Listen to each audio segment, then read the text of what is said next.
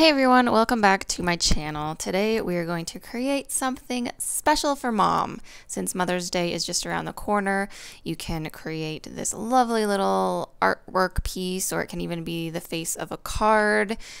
You can create this anytime you want. You can even change the writing that I've put in the center here. So let's get started. I'm going to show you exactly what I'm doing and I'm going to explain it as I go. To begin, I have lightly written the word mom in the very center of this piece of paper using pencil, and I'm gonna finish that part at the very end. But right now I'm just creating flowers, and I really want the flowers to go around the wording in the center and just kind of fill up the space as much as I can and keep it nice and balanced.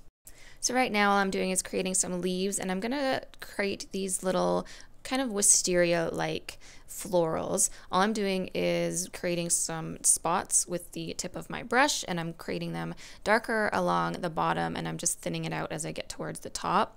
You'll see me here just dotting on some paint. I'm going to add little stems to those later on. And to create the flowers, I've just taken a single color, and I'm just starting from the bottom of the petals, and I'm working outwards towards the top of them. And as I get to the top, I'm just sort of adding in short strokes, little details to kind of make it look like the petals are coming from behind the flower, if that kind of makes sense. I'm leaving white spaces in between just to kind of give it a little more of a highlighted effect.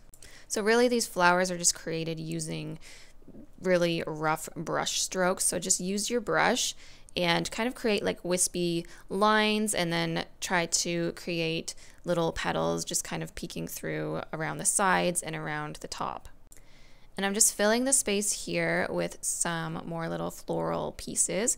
These are really easy. I'm just creating a little stem and then little kind of like oval shapes just to give the impression of florals, and I'm going to add a little bit of detail to those later. I'm just using a yellow shade here.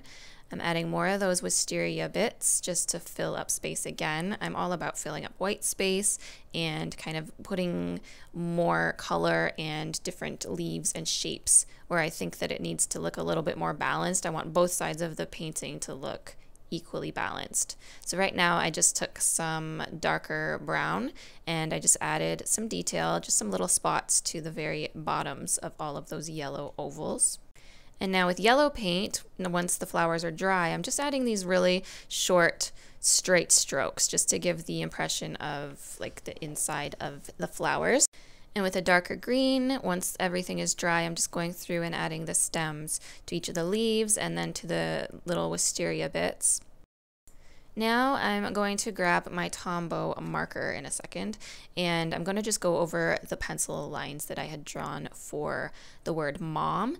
All you have to really keep in mind when you do this kind of calligraphy type lettering is just keep the tip light on the upstrokes and then kind of push down harder on the downstrokes, and that's going to kind of give you those light and darker lines.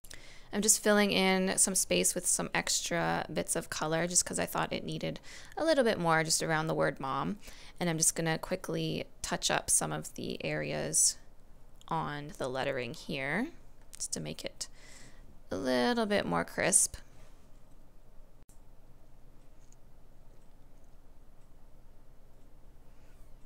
And I'm just going back in now that those are dry, adding the stems, and I am finished. Here's what the final piece looks like. If you need to re-watch the flower part, go ahead and do that. I kind of went through it quickly, but hopefully you get the idea. If you're interested in learning more about watercolors, I just added some new videos to the Watercolor workshop. It's a members only site. I'm going to leave you with the little promo video for it right here so you can see what it's all about, and I would really, really love to have you guys. So please keep watching and subscribe. Hey everyone, welcome to the Watercolor workshop.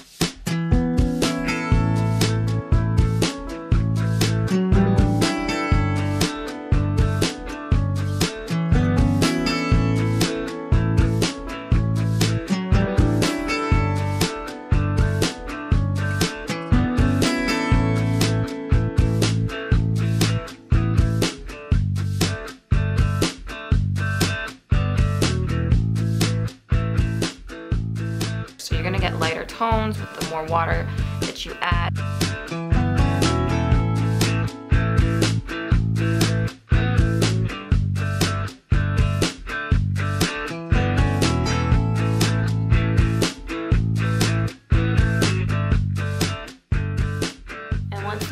dries, it's going to turn out something like this dry one over here, as opposed to something like this. I hope that you really enjoy this painting journey, and I can't wait to see your skills improve with practice.